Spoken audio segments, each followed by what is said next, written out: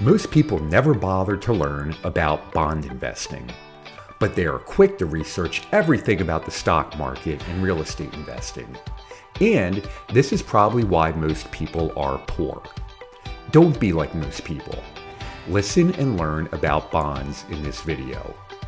Understanding bond investing is critically important to any investor, and some of the richest people on Wall Street made their money in bonds. Investing in bonds has become more popular recently with highly skilled investors because the Fed has increased interest rates at a dramatic pace. When interest rates rise, bonds become more attractive because of the following. First, the investor can buy new bonds with a higher yield, and it is always nice to make more interest on your investment, obviously. Second, when the investor buys a new bond at a higher yield, there is a reasonable expectation that the Fed, in the not-too-distant future, will lower interest rates. This is the typical market cycle. The Fed will raise rates to fight inflation, then lower rates to combat a recession.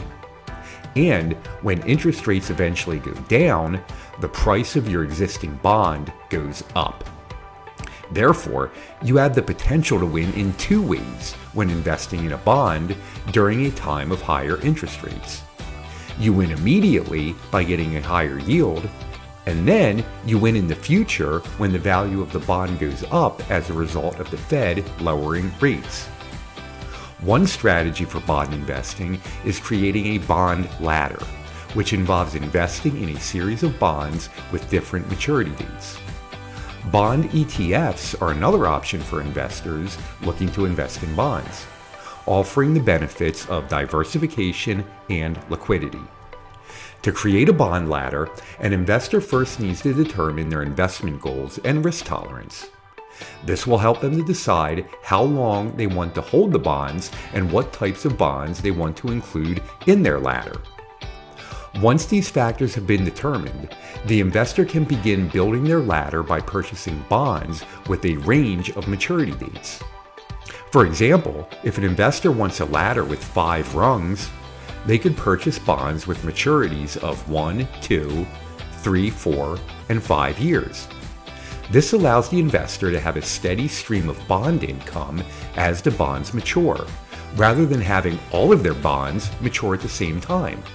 It is important to note that the longer the maturity of the bond, the higher the yield will typically be, although this is not always the case, especially when there is an inverted yield curve.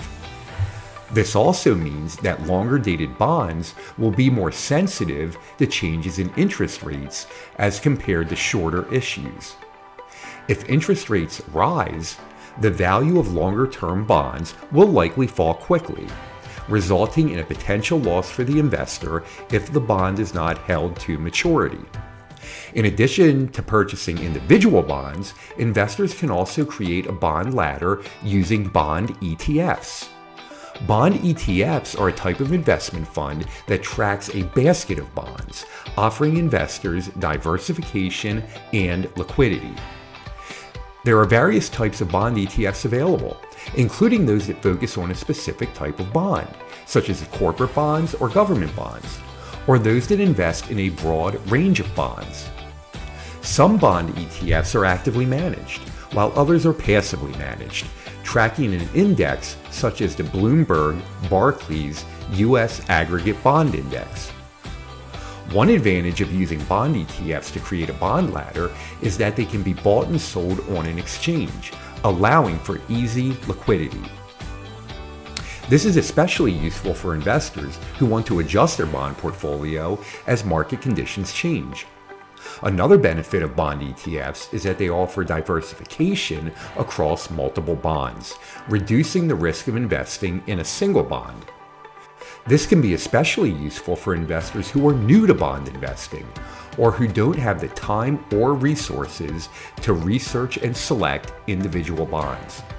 However, it is important to note that bond ETFs may not offer the same level of yield as individual bonds, as the ETF's expense ratio and management fees may reduce the overall return.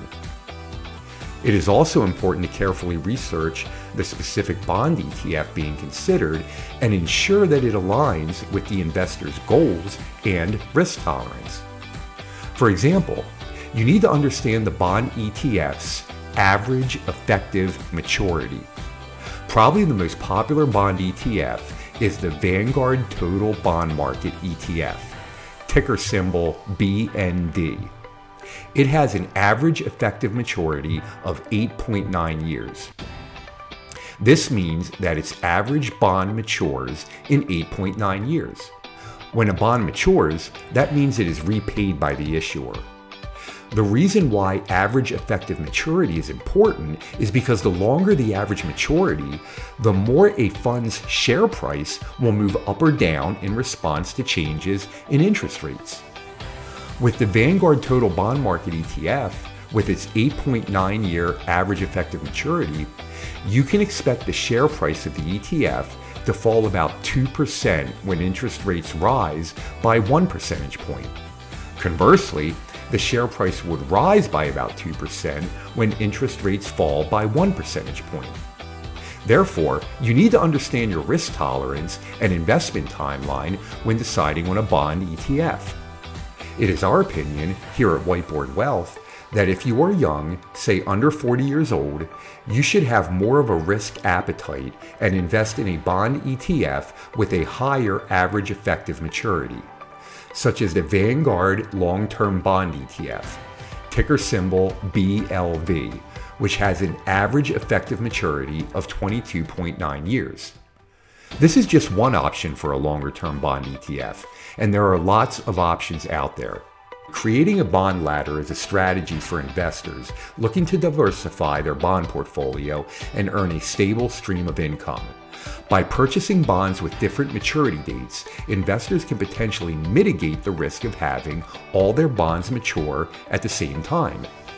Bond ETFs offer another option for bond investing, offering the benefits of diversification and liquidity, but it's important to carefully research the specific ETF being considered and understand the potential fees and risks involved. We strongly recommend that the next thing you do right now is watch our video on the barbell investing strategy.